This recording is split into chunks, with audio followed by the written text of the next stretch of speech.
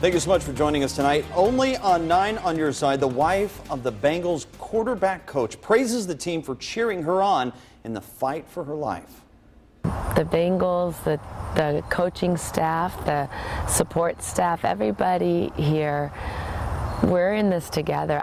It's an amazing story we're bringing you tonight. Christine Zampese has breast cancer, and her story reminds us all about what's really important. Yeah, and Christine spoke with 9 on your side's Julie O'Neill today, sharing her story and her message for us all. Julie? This is actually kind of funny. This is a picture that Christine shared with me of her at last Sunday's Bengals game praying for that field goal kick to go in.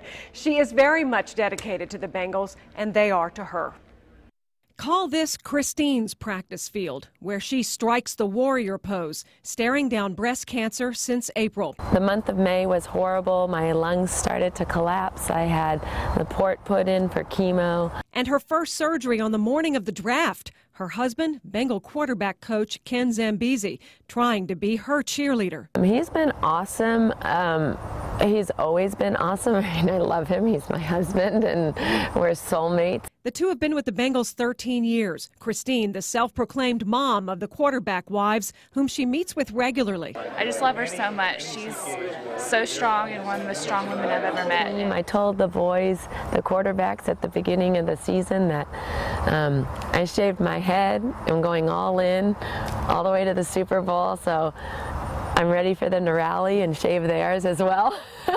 Andy Dalton's wife says she's working on that. I'll see what I can do. I'll see what I can do. He likes his hair way too much. He likes his hair, but he likes the cause. Kidding aside, though, Christine says she's found real blessing in her battle, namely because she opted for the 3D mammogram screen, which insurance doesn't generally cover. The doctor told me that if I had not gotten a 3D mammogram, my mammogram would have come back normal.